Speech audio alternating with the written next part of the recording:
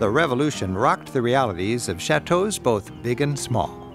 And today, many of those that survive make ends meet by renting rooms.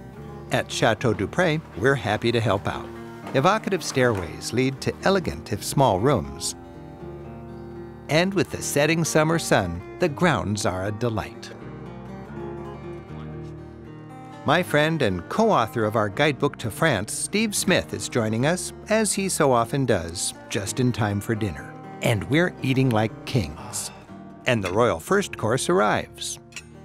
I'm having the terrine of duck foie gras, and Steve's having the blue lobster. You know, Steve, foie gras, to me, when you're in France, you gotta have some foie gras. It's sort of earthy, it takes you to the farm, kind of. I like that, the terroir.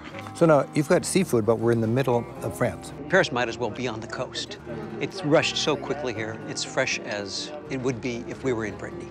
And there's no real cuisine unique to this area. So they draw from all regions in France. Your foie gras is probably from the Dordogne. My seafood is from Brittany, I bet.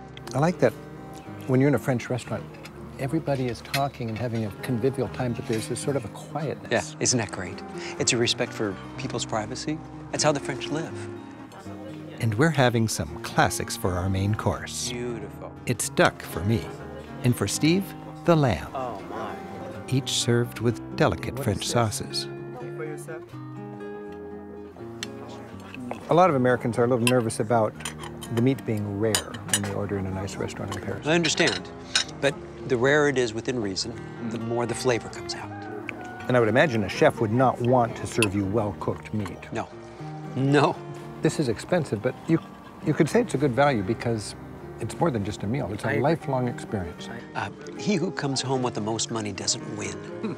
He who comes home with the most experiences, like this, wins. 99 out of 100 of your dinners you'll forget. You won't forget this one. That's right. This is a lifelong memory. This is why you're traveling.